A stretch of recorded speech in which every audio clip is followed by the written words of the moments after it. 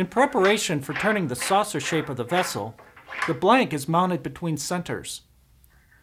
For this size blank, a large drive spur is used for added security. To assist me in positioning the wood on the lathe, an automotive jack is used as a third hand.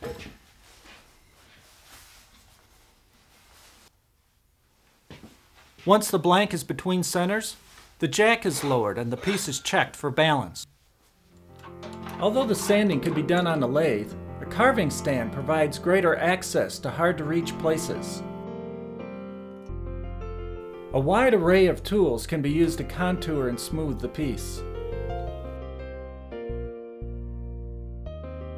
The angle grinder and a carving wheel with tungsten carbide teeth make fast work of contouring the ribs. Mark the initial rib for reference. A trap system is used. This one consists of a secondary support gate, a D-handled tool holder, a boring bar, and a custom laser guidance system.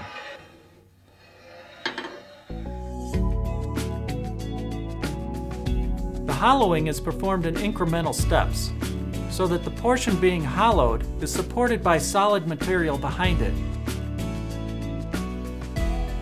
After the central zone is hollowed, each subsequent zone is brought to its final wall thickness before proceeding on to the next. The shape of the hollowing tools and the size of the entrance hole define the inner cavity of the piece. Here's two cutters that work really excellent. Most fellas have a common Dremel tool around the shop. It gives you a good high RPM.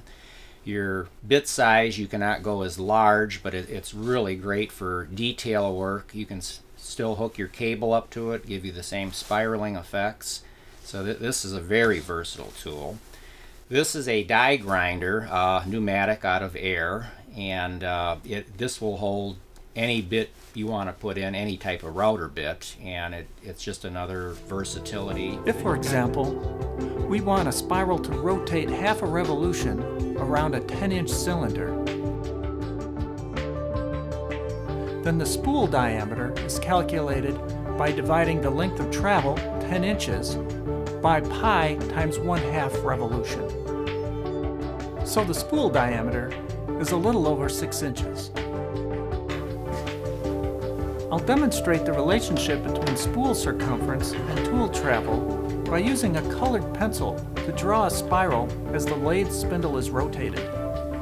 Turning the spindle causes the cylinder to rotate and the sled to move laterally. The combination of these two motions results in a spiral drawn on the surface of the cylinder.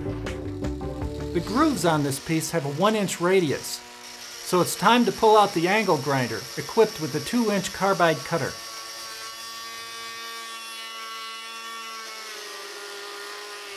At this stage in the process, you can vary the contact angle of the cutting tool to achieve the design that you have in mind.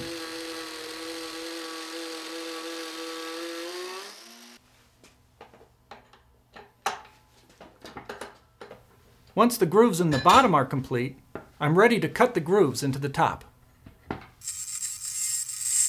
The tenon is removed.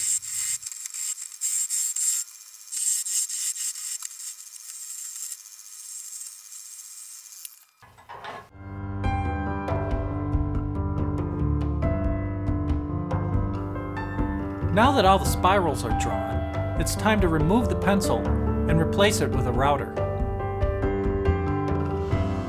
As you can see from this comparison, the guides on both fixtures are in the same position.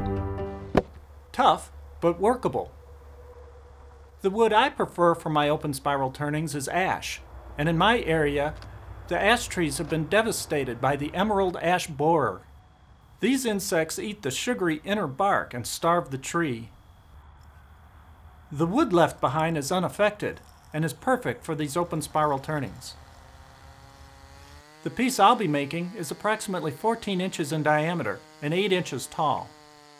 A blank that size weighs approximately 80 pounds. Notice the rubber band around the spool. It acts to increase the friction between the cable and the wooden spool, keeping the cable from slipping during operation. In this configuration, The minimum diameter of the spool is limited by the size of the chuck. On the outboard side, the chuck is no longer a factor in determining the size of the spool.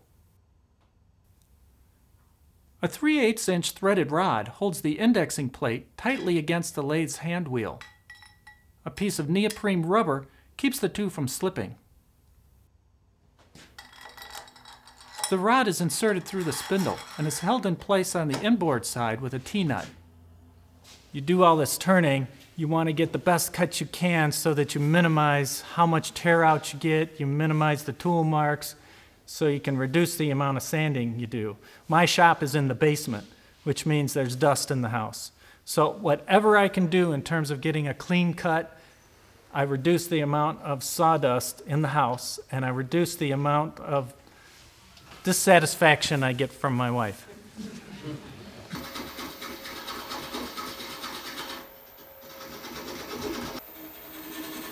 I like to create the tenon early in the process, so if the piece should get knocked off by a catch, I'll have a way to remount it on the lathe.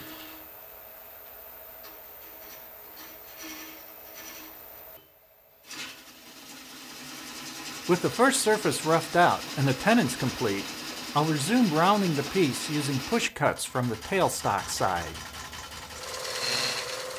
As the hollowing proceeds through the shoulder, frequent adjustments are made to the laser offset direction.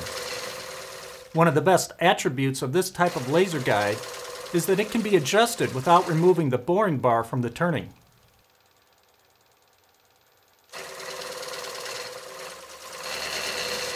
The rib uniformity is readily apparent by viewing through the open spirals.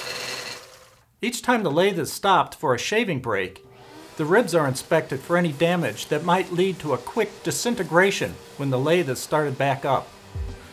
During this program, Jeff has demonstrated the cable-driven spiral system in action in 3 different applications: the fluted spiral, the mirrored interlocking spiral platter, and the open spiral.